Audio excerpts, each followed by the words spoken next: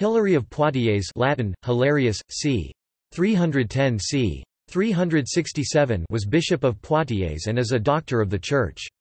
He was sometimes referred to as the hammer of the Arians, Latin, Malleus Arianorum, and the Athanasius of the West. His name comes from the Latin word for happy or cheerful. His optional memorial in the general Roman calendar is the 13th of January. In the past, when this date was occupied by the octave day of the Epiphany, his feast day was moved to the 14th of January. Early life.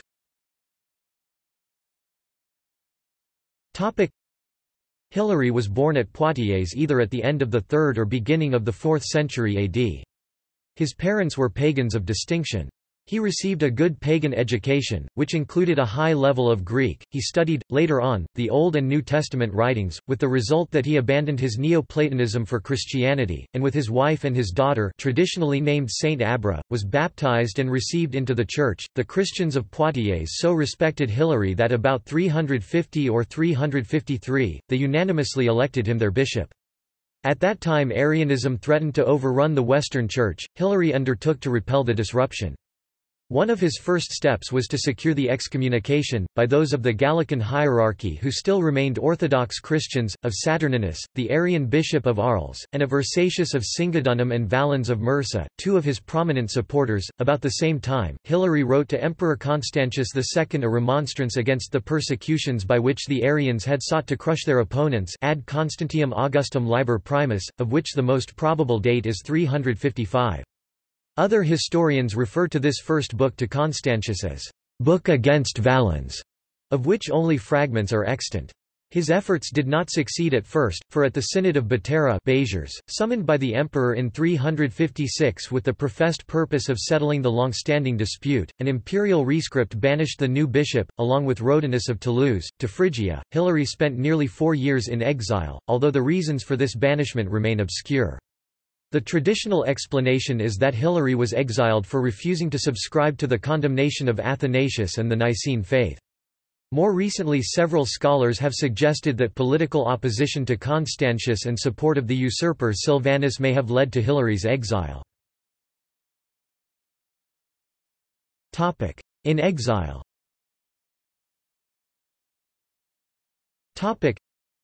While in Phrygia, however, he continued to govern his diocese, as well as writing two of the most important of his contributions to dogmatic and polemical theology, the De Synodes or De Fide Orientalium, an epistle addressed in 358 to the semi-Arian bishops in Gaul, Germany and Britain, analyzing the views of the Eastern bishops on the Nicene controversy. In reviewing the professions of faith of the Oriental bishops in the councils of Ancyra, Antioch, and Sirmium, he sought to show that sometimes the difference between certain doctrines and orthodox beliefs was rather in the words than in the ideas, which led to his counseling the bishops of the West to be more reserved in their condemnation. The De Trinitate Libri 12, composed in 359 and 360, was the first successful expression in Latin of that council's theological subtleties originally elaborated in Greek. Although some members of Hilary's own party thought the first had shown too great a forbearance towards the Arians, Hilary replied to their criticisms in the Apologetica ad Reprehensores Libri de Synodes Responsa. Hilary was a firm guardian of the Trinity as taught by the Western Church, and therefore saw the foreseen Antichrist in those who repudiated the divinity of the Son and thought him to be but a created being. Hence also they who deny that Christ is the Son of God must have Antichrist for their Christ. Was the way he stated it. In his classic introduction to the works of Hilary, Watson summarizes Hilary's points. They were the forerunners of Antichrist. They bear themselves not as bishops of Christ but as priests of Antichrist. This is not random abuse, but sober recognition of the fact, stated by St. John, that there are many Antichrists.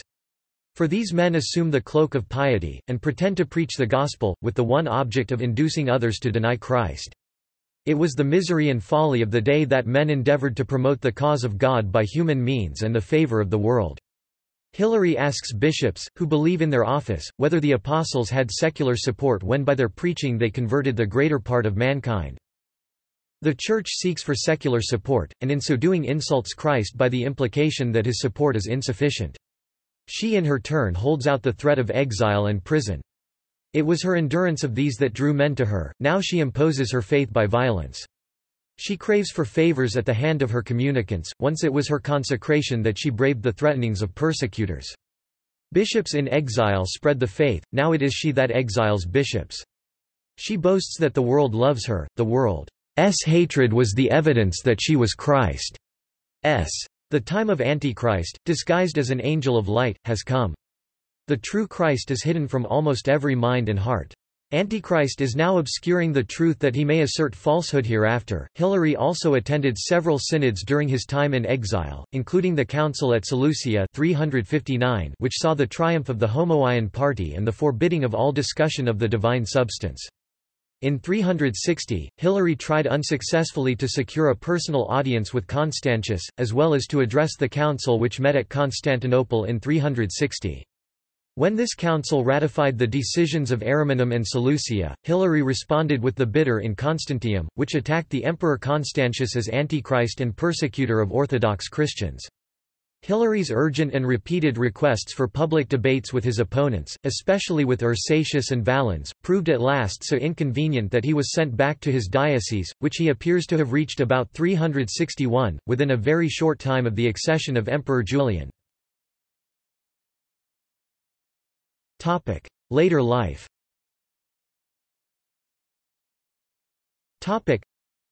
On returning to his diocese in 361, Hilary spent most of the first 2 or 3 years trying to persuade the local clergy that the Homoian confession was merely a cover for traditional Arian subordinationism.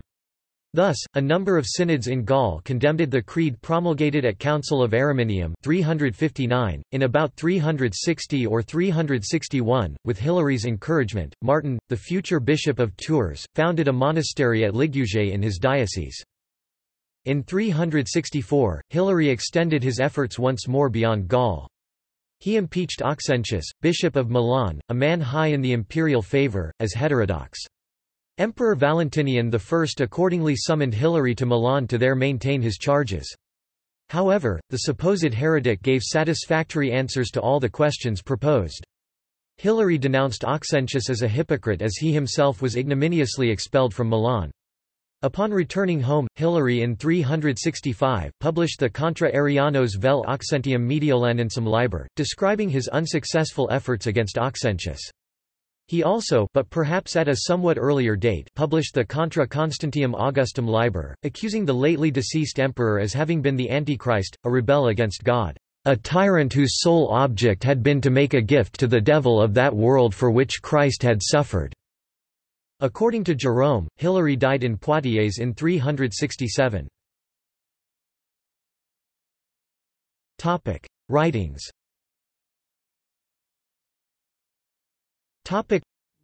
Recent research has distinguished between Hilary's thought before his period of exile in Phrygia under Constantius and the quality of his later major works. While Hilary closely followed the two great Alexandrians, Origen and Athanasius, in exegesis and Christology respectively, his work shows many traces of vigorous independent thought. Exegetical. Among Hilary's earliest writings, completed some time before his exile in 356, is his Commentarius in Evangelium Mathae, an allegorical exegesis of the first Gospel. This is the first Latin commentary on Matthew to have survived in its entirety.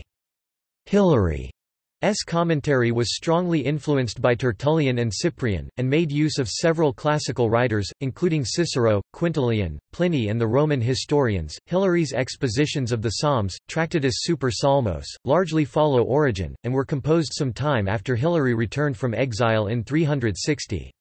Since Jerome found the work incomplete, no one knows whether Hilary originally commented on the whole Psalter. Now extant are the commentaries on Psalms 1, 2, 9, 13, 14, 51–69, 91, and 118–150. The third surviving exegetical writing by Hilary is the Tractatus Mysteriorum, preserved in a single manuscript first published in 1887, because Augustine cites part of the commentary on Romans as by Sanctus Hilarius. It has been ascribed by various critics at different times to almost every known Hilary. Theological. Hilary's major theological work was the 12 books now known as De Trinitate. This was composed largely during his exile, though perhaps not completed until his return to Gaul in 360. Another important work is De Synodes, written early in 359 in preparation for the councils of Ariminum and Seleucia. Topic: Historical works and hymns. Topic: Various writings comprise Hilary's historical works. These include the Liber II ad Constantium Imperatorum, the Liber in Constantium Imperatorum, Contra Arianos vel Oxentium Mediolanensum Liber, and the various documents relating to the Arian controversy in Fragmenta Historica. Some consider Hilary as the first Latin Christian hymn writer, because Jerome said Hilary produced a Liber Hymnorum. 3 hymns are attributed to him, though none are indisputable. Reputation and veneration.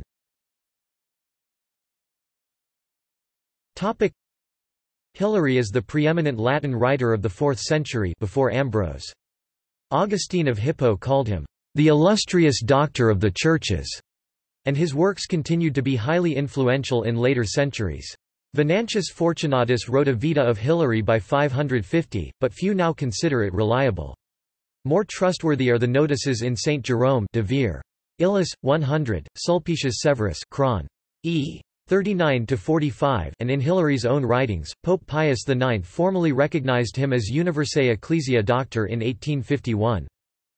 In the Roman calendar of saints, Hilary's feast day is on 13 January 14 January in the pre-1970 form of the calendar. The spring terms of the English and Irish law courts and Oxford and Dublin universities are called the Hilary term since they begin on approximately this date. Some consider Saint Hilary of Poitiers as the patron saint of lawyers. Iconography. From his writing, Saint Hilary's symbol came to be 3 books and a quill pen. Dedications. Sulpicius Severus' Vita Sancti Martini led to a cult of Saint Hilary as well as of Saint Martin of Tours, which spread early to western Britain. The villages of Saint Hilary in Cornwall and Glamorgan and that of Lanelor in Ceredigion bear his name. In France, most dedications to Saint Hilary are styled Saint Hilaire and lie west and north of the Massif Central. The cult in this region eventually extended to Canada. In northwest Italy, the church of Sant'Ilario at Casale Monferrato was dedicated to Saint Hilary as early as 380. References.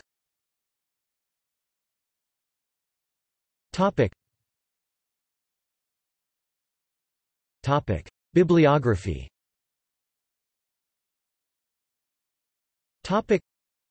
Carl Beckwith, Hilary of Poitiers on the Trinity, From De Fide to De Trinitate, New York and Oxford, 2009. This article incorporates text from a publication now in the public domain. Chisholm, Hugh, ed. 1911. Hilarious, Street. Encyclopædia Britannica. 13 11th ed. Cambridge University Press. pp. 458–459. J. Doignan, Hilaire de Poitiers avant l'exil. Recherches sur la naissance, Enseignement L. Épreuve d. Une feuille épiscopale en Gaule au milieu du XIe siècle, EAA, Paris 1971. Froome, Leroy 1950. The Prophetic Faith of Our Fathers, 1. Hunter, David G. 4th-century Latin writers. In Francis Young, Louis Ayres and Andrew Young, eds. The Cambridge History of Early Christian Literature, 2010. Rondeau, Marie-Joseph 1962. Remarques sur l'anthropologie de Saint-Hilaire.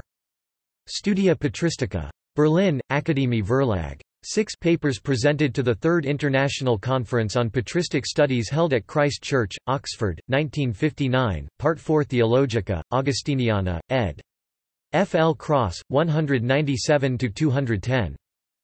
P. T. Wilde, The Divinization of Man According to Saint Hilary of Poitiers, Mundelein, Illinois 1955. Weidman, Mark 2007. The Trinitarian Theology of Hilary of Poitiers. Leiden Boston, Brill. External links.